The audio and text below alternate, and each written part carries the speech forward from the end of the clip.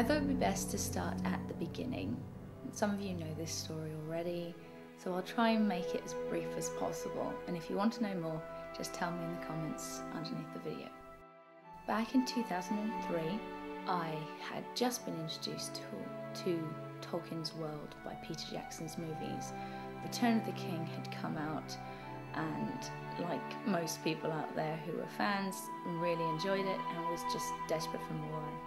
Loved watching all the behind the scenes on the DVDs and just really wanted to be a part of it. I had discovered these things called fan films, seen various Star Wars ones on the internet, and then found out about a fan film competition.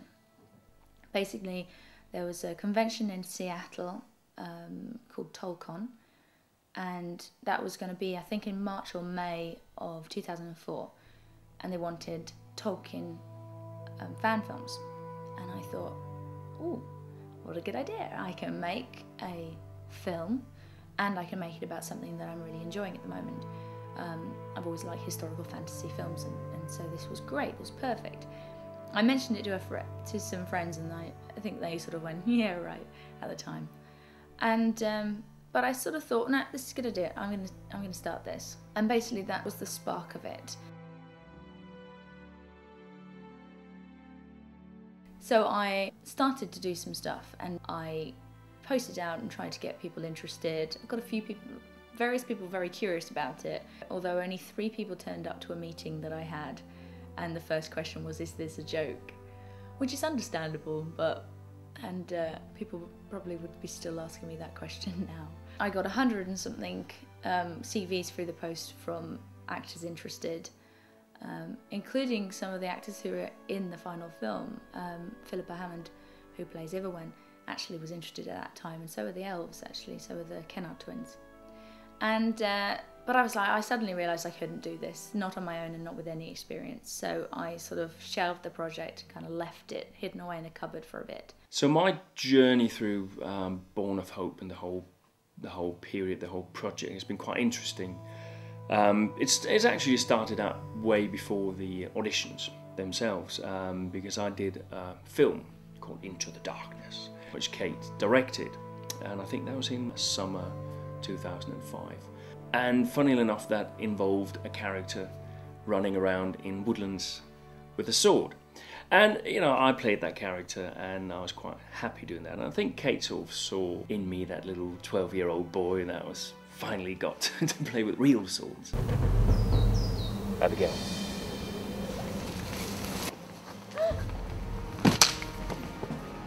Sorry. Sorry, I just... it was easy. Followed by that. I spent all of 2005 pretty much making movies and got really, really into it and wanted to do more. And there was no real project, and I was like, I don't have any ideas, you know, because the project I directed, I actually inherited from another filmmaker, which is how I met Christopher Dane, because he had already been cast as the lead in that film. So when I had nothing else to do, I was like, well, I don't have any ideas except this Born of Hope project, which is just a bit too big to deal with. So a friend of mine suggested just doing a test shoot, like eliminating all the elves and the orcs and anything complicated, and just doing some test shoot scenes, like casting it, getting wigs and costumes and whatever I wanted to do, and just shooting that. And I thought that was a good idea, and so I started to put it together.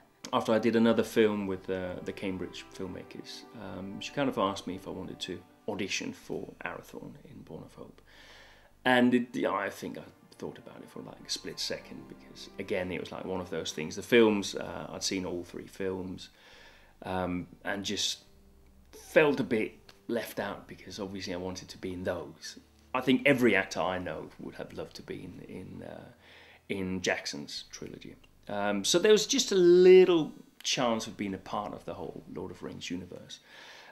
So I said, obviously, yes. There's an acting sort of website or bulletin you get emails through called Shooting People, and quite a few years ago I'm looking through there, and I think right at the bottom of the page there's this Lord of the Rings project, and I thought to myself, what? Oh my god.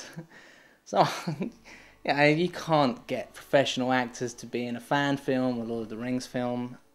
And then I sort of read a little bit more and I thought, well, they know what they're doing and the story's pretty good, because I think it mentioned that it was going to be the story of Aragorn's parents. And I always, from reading the books and reading up on about a lot of Tolkien, when I was a kid I always liked the idea of the Rangers of the North. These people who are sort of the remnants of a great nation. And I thought, well, actually, if you got some decent footage out of this, it'd be brilliant for a show reel, because you're going to be dressed up as a ranger, you're going to be running around with a sword. Wow, that's why I became an actor. That's fantastic. You start getting these images of this fantastic landscape you're walking around in, it could be summer, big epic stuff, and then the next day you find yourself in an old church in the middle of winter. I had a bit of a cold and a big scarf on, and you're reading with these various people trying to read for their parts, and it's probably as far removed from Lord of Rings and that whole magical fantasy universe that you could ever come. Honey, this is Chris. Oh yeah, and you. Boy, it is cold around here, isn't it? You know you're playing an orc, right? Yeah. Yeah, good. Okay. Well, didn't you see the makeup? Yeah. What was great. But it was, at the same time, it was still quite interesting and quite special in the way that you had this script that was going to be part of the whole visual universe of Tolkien and Lord of Rings, and that's quite interesting. It changes nothing. No one is more sorry than I for your loss, but it does not change you and I. It changes me. I'm surrounded by death and darkness, and it'll continue to be so. You think I would choose this life for you? It is not your choice to make.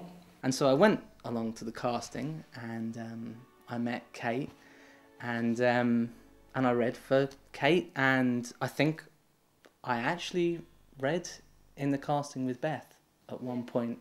Who do you hope to see?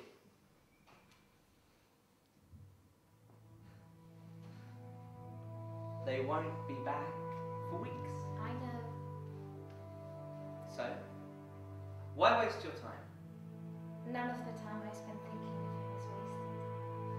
Maybe when you're older, little brother will understand. The only bits of script we had to read were basically Gildayn and Arathorn. So during that casting, I read for Arathorn, even though I don't think Kate really ever considered me for that part.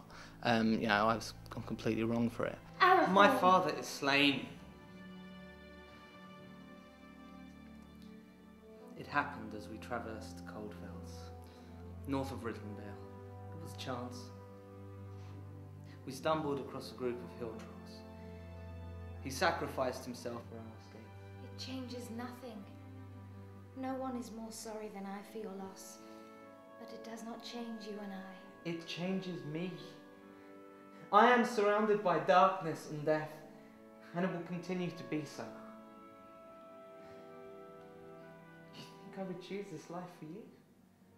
It is not your choice to make. I got on really well with Kate, and she offered me the part of a ranger and of Gildayn's brother, actually. I hope you like this podcast. This is episode 2, and I will try my best to get episode 3 out as soon as. Okay, bye. So, the main inspiration behind this film really is George Lucas's Star Wars trilogy. No, I'm joking. I just did a 30-minute piece to camera without the mic plugged in. 'Cause I'm stupid. Hello.